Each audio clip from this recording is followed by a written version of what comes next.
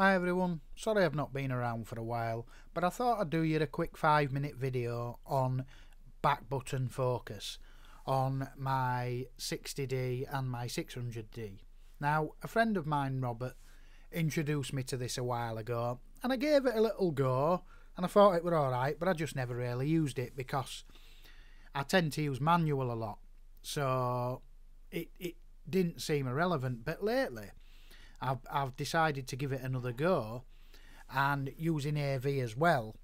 Now, one of the key benefits from this is if you focus and recompose, which I do a lot and a lot of photographers do, what happens is, think about this, you're doing a portrait outside, you're using your centre focus point and recomposing, you select your centre, you might be shooting from a low down angle, you'll move your centre focus point to the person's eye, but then when you do that, if you look in your viewfinder when your centre focus point's over the eye, you might have the sky in the background as well.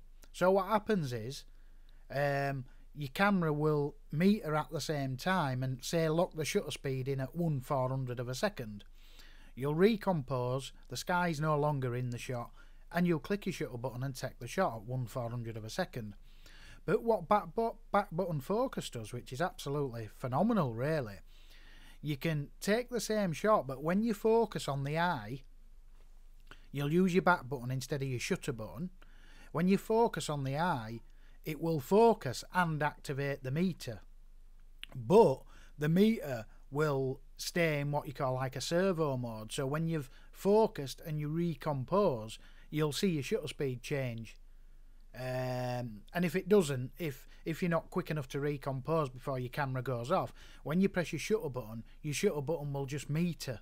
It won't focus, it'll just meter the scene, and you'll see that you'll end up with much brighter exposures because you've got the sky out of the shot, and it's just like I tell you, I'm going to show you a video, but I was just practicing it a while ago. A good way to practice it is to enable it, and now I don't know how you do it on your camera, but just if you've got a 60D, just put 60D back button focus in Google or whatever, D7000 back button focus, whatever, and try it, and I think you'll be really delighted.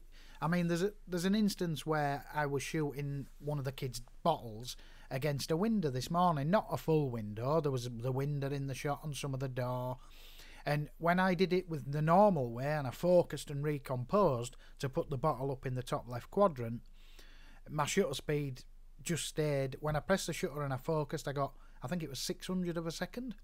I recomposed, that never changed obviously, and I clicked my shutter and my bottle was ultra dark. Whereas with the back button focus, I enabled it, went back up to the bottle, pressed the back button, which focused, and then as I you let go of the button then, by the way, as I recomposed, then my shutter speed changed as well, because obviously it engaged the meter to continuous metering and called AF start, and when I recomposed, then I got I think it was 1/140th of a second, and I took the shot again and bang, same shot, but can you see what happened to the shutter speed by enabling this back button focus?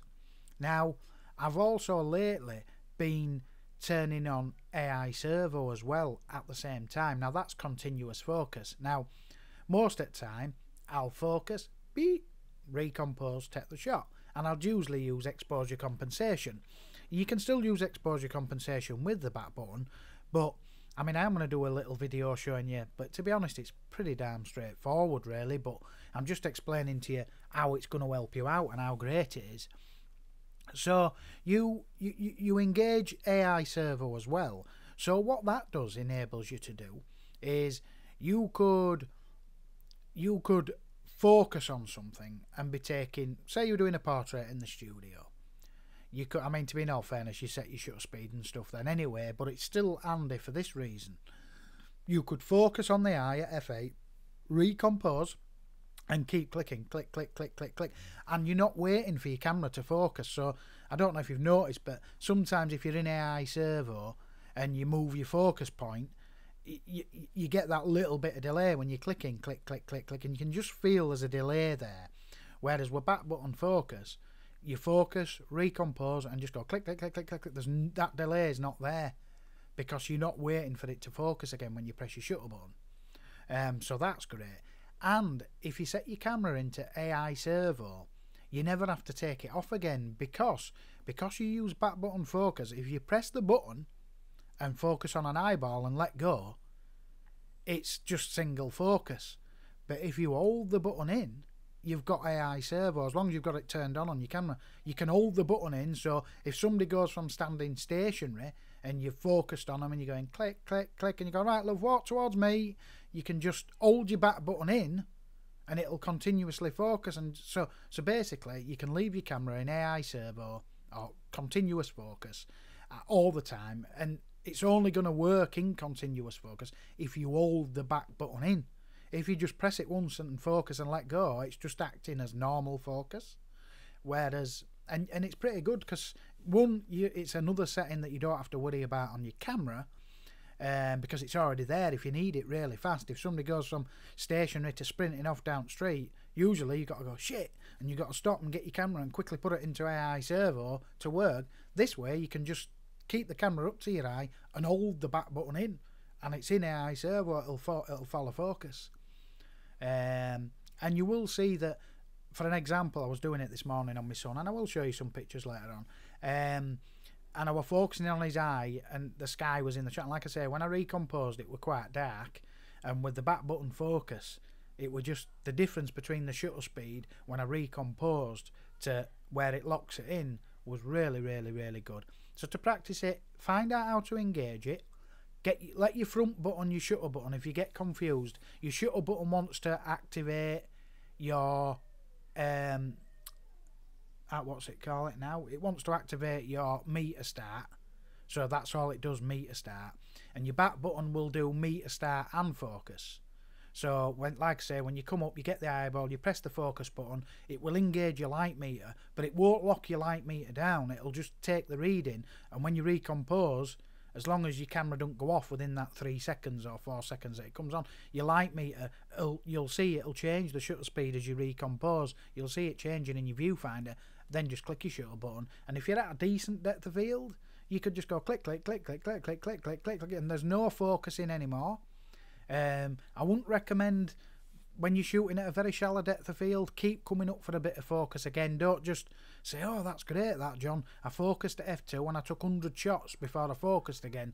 I wouldn't recommend that at such a low depth of field, shallow depth of field, because if it missed focus, you're going to have took 100 shots out of focus. But like at f4, 5, 6, 3.5, f8, you've got loads of depth of field anyway, so you can just get a focus, recompose, and click till your heart's content. And if the subject moves, quickly hold your shutter button, your focus button in, your back button focus, hold it in and click till your heart's content again. You're in AI servo. And again, don't forget, when you first use it, you're using it as single focus, even though your camera's in AI servo. Press it, let it beat for the focus on the eyeball, let go, you've grabbed single shot focus. And if you want to go into continuous, hold it in.